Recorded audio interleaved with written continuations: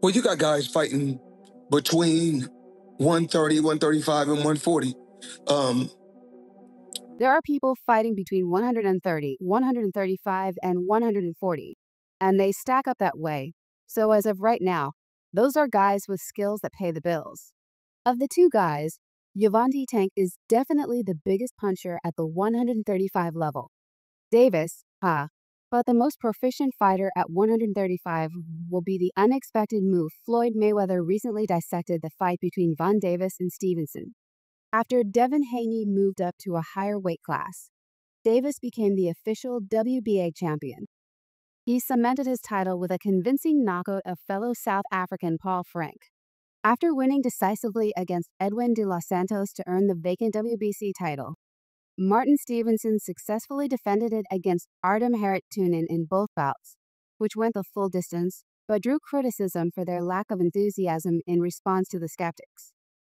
Shaker claimed that his genuine intensity would be evident in a matchup with a top-tier opponent's Tank, adding to the simplicity of the situation as AV champion Vasyl Lomachenko withdrew from early negotiations.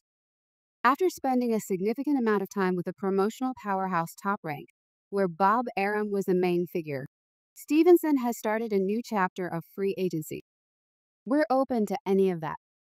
Notably, Arum isn't promoting Shaker anymore, so he may not have any role in setting up this potential bout.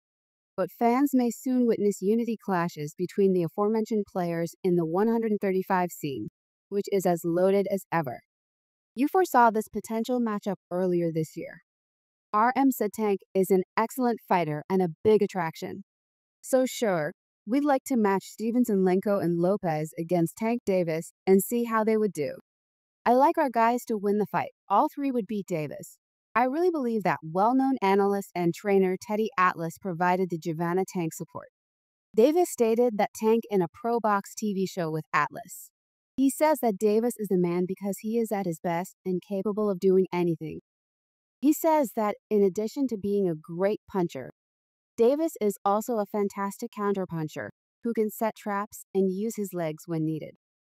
Atlas also says that Davis is thoughtful, patient, and patient when needed, which makes him the whole package at this point. Though he's in his prime and can do everything, Davis believes he's the best right now.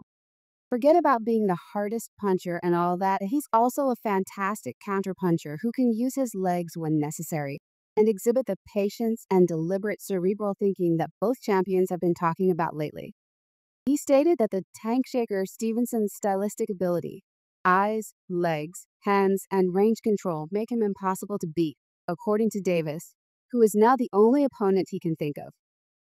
According to Atlas, the Tank, the only person he can imagine possibly beating Shocker Stevenson is Davis, highlighting the fact that Davis is the man and the reason he is the only person I can think of defeating Stevenson at the moment.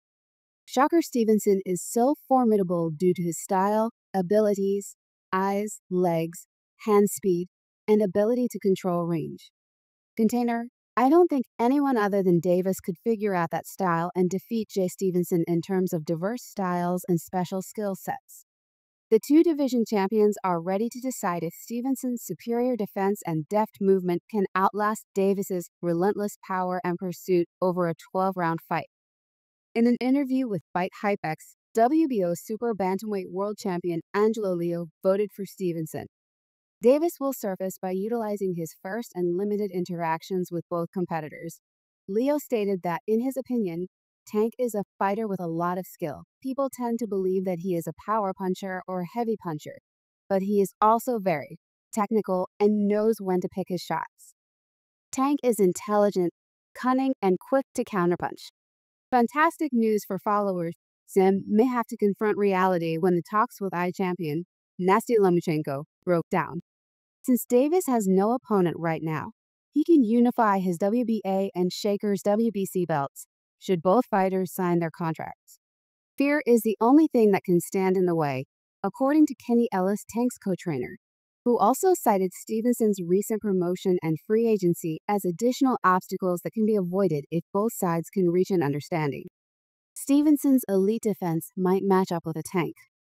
The explosiveness of Davis, it has long been debated who is the greatest and who would prevail in those heavyweight classifications. In an interview with Cigar Talk, Clarissa Shields, the newly crowned heavyweight champion, stated that she thinks Shaker is the greatest and that he is superior to Tank. She feels Stevenson was the finest. Devin Haney Shaker is the best to me. He's better than Tank, Devin, Ryan Shaker, and Tifimo, according to her. Ryan Garcia and Tima Lopez agree, saying Shaker is her top pick in those weight classes, and they see a mirror of herself. In my opinion, Shaker is the best in those weight classes. Shaker is the best, in my opinion, since he is me. So you would think that since he is the one everyone is talking about and wants to see, he's the main one they want to see. The four-weight world champion continued by predicting that Stevenson will defeat Tank and mentioning that he had defeated more formidable opponents to become a lightweight. Clarissa went on to say that she would never write off a fighter, even though she acknowledged that Tank has excellent skills and powerful punches, pointing out his explosiveness. However, she feels that Shaker has faced more difficult obstacles than Tank. Clarissa continued, saying that given the opponent's records and styles, Shaker cannot claim to be the best simply because he defeated Ryan and Relly. She questioned the significance of those opponents, saying they would never face Shaker in the ring. For example, I recall Shaker fighting an African dude named Naka Naka, who was very strong. I was there and thought, man, this Shaker was on his yeah, countering him, knocking him down.